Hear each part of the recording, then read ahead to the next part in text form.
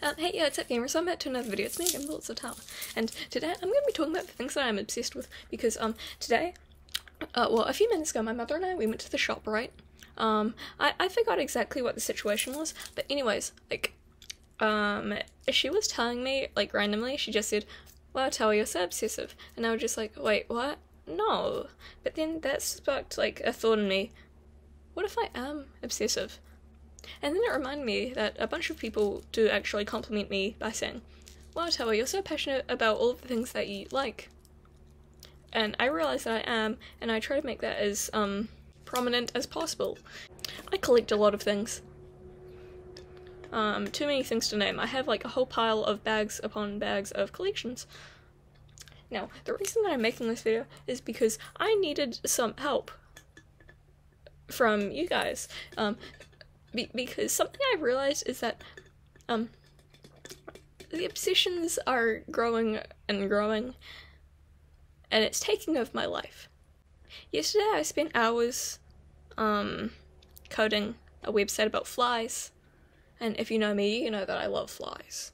I mean, come on, have you seen my fly drawing book? Oh yeah, guys, do you like the cool thing I put on it? It says flies. You know how I draw flies, and then I have my fly collection posters on my bed. My mom saw it and she said that I had to take it down from the wall. So yeah, basically, if I like something, then I'm gonna really, really like it. And that reminded me of another thing. My writing book. I don't think I've shared this on camera, but it's basically a book in which I write a lot of things that I'm into. I've said this a bunch of times, but I need to make it more prominent. Set the War on Fire by Black Veil Brides is the best album of all time.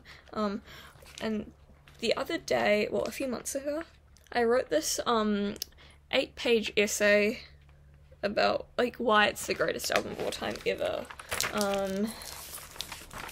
That page, and then that page, and then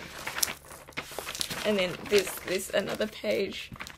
I remember a few years ago, I was really obsessed with Lego elves, and I spent over $300 buying a Lego set, and I spent a few days building it, and then I proceeded to build Elvendale in my room.